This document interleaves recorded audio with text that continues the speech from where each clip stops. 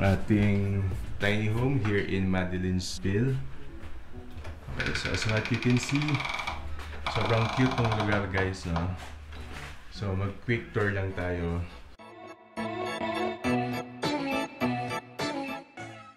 Okay, currently si Jen nagpa-prepare ng coffee, no? Kasi nasa ALFONSO Cavite pala to guys, no? So malapit lang sa Tagaytay. Technically 10 minutes lang to from Escondido, Tagaytay. Kaya napakalamig ng panahon dito guys. Okay, so itong tiny house na pagsestayan natin for a night. Makikita nyo guys, no? Merong sink. So pwede kayo magluto dito pala. Induction. Then meron ding rice cooker. Then meron din dito mga panluto guys, no? Provided din naman guys yung mga plates. Okay, may mga utensils dito, fork and spoon. Okay, then may mga pots din. It's really a unique experience, no? Especially if you want to get the feel of living in a tiny house.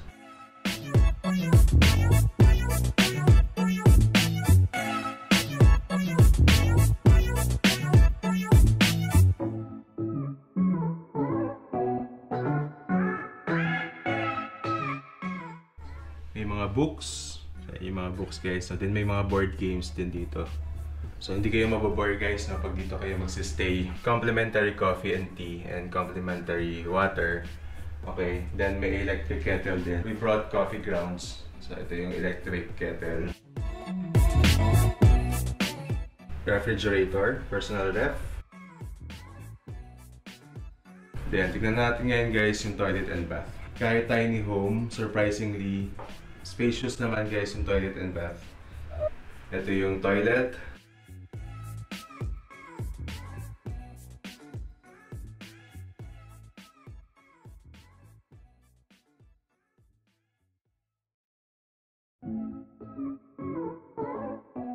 Hot and cold shower.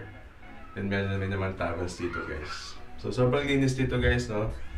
So ito ang ating tiny house for a night here in Madelines Ville dito sa ALFONSO Cavite. It's very relaxing here and really safe for social distancing kasi so makikita nyo like ngayon, tatlo lang naman yung available na accommodation dito. Okay? So yun pala, nagpa-prepare pa rin si Jen ng kape. Gawin naman natin next guys, akyat tayo. Kasi kung makikita nyo, loft type to guys, no?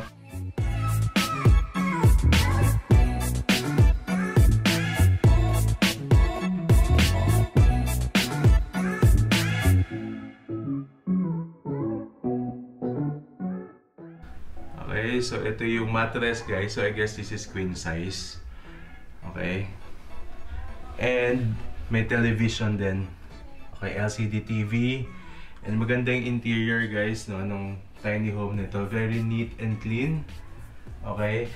And who would have thought na pwede pala lahat ng mga kailangan mo sa isang bahay magkakasya dito sa tiny home.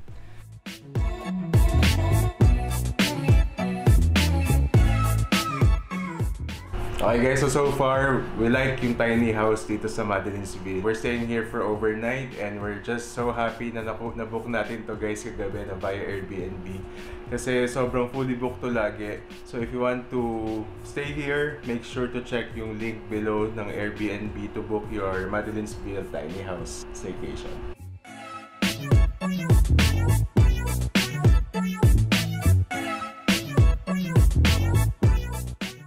So maganda dito guys, no, may mga hammocks where you can hang out and relax.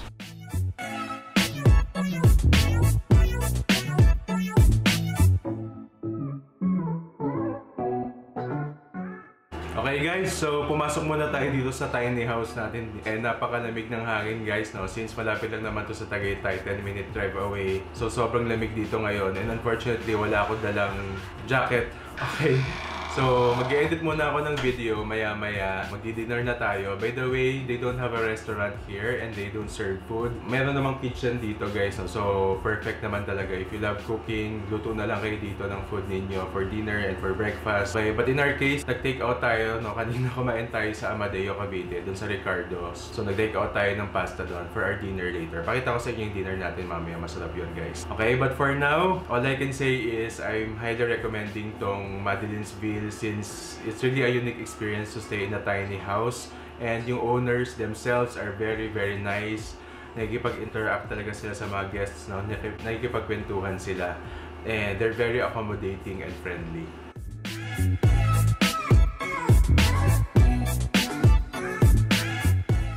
Okay guys, alas 7 na, time for dinner. Ang dinner natin guys, no, ito in-order natin sa Ricardo's kanina, tinake out natin.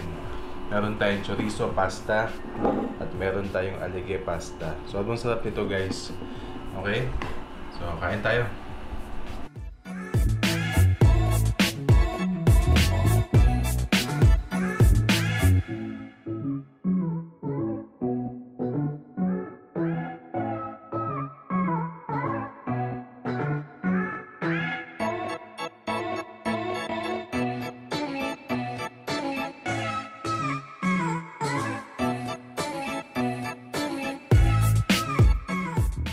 Okay, nandito tayo ngayon sa loft ng ating tiny house for a night.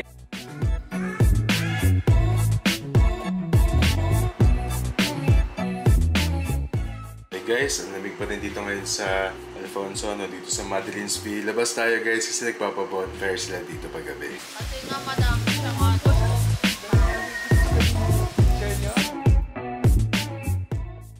Okay guys, kakatapos na natin mag-bonfire, no? And we're glad na we have met yung ibang guests dito. Sobrang bait ng couple na nakakwentuhan natin kanina over the bonfire. Though di ako nakapag-take ng video, no? Siyempre to protect their privacy. And I guess it's 10 PM na, no? Maya-maya mag-i-edit pa ako, tapos matulog na rin tayo. Okay guys, nasa kotse yung Christmas basket natin. So, kinuha natin. This time, magagamit natin yung mga laman. Like ito, mga snacks. Tapos may cheese din dito bukas for breakfast. Then may egg din tayong binili kanina sa tindahan. So yun yung breakfast natin bukas. Saka spam pala. Nagpe-prepare si Jen ngayon ng cheese sandwich. Tapos ako mag-e-edit po na ako ng video. Hopefully matapos ko tonight para ma-publish ko tomorrow.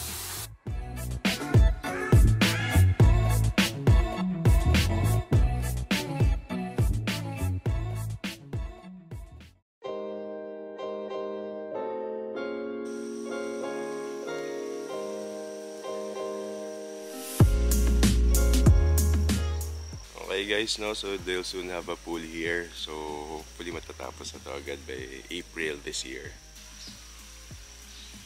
Guys, may coffee fruit din pala dito sa Madelines Ville.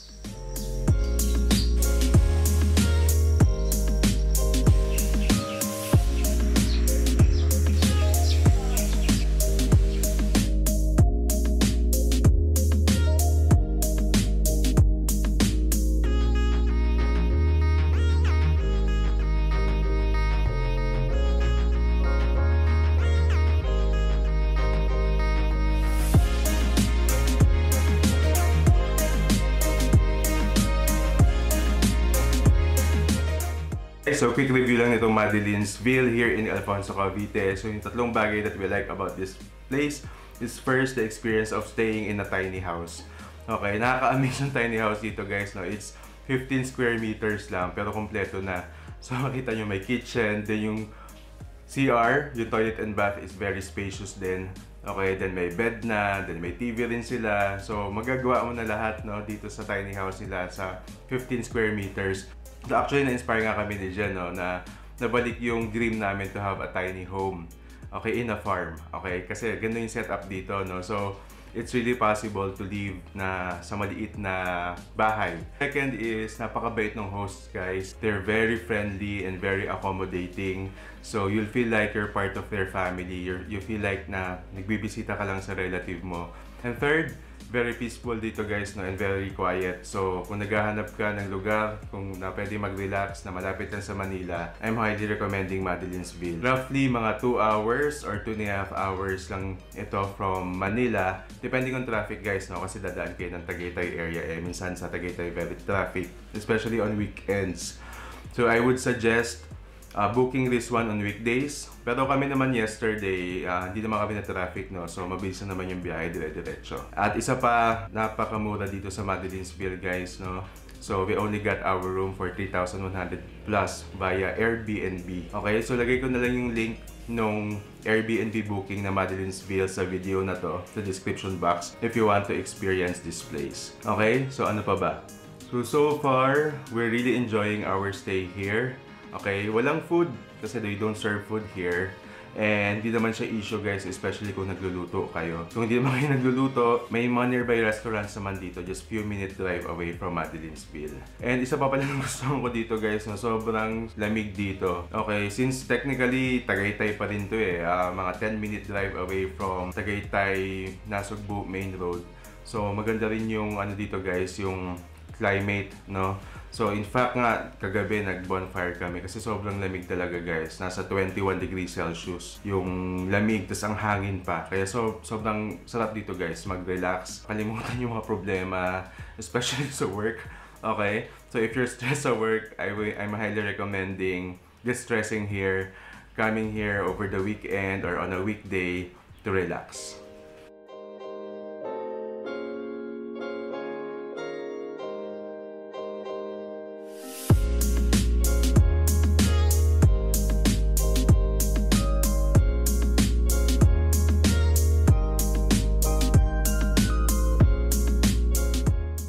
Okay guys, nakaalis lang natin sa Madelines Ville and sobrang iba yung experience guys, no? So the best Airbnb experience we've had so far.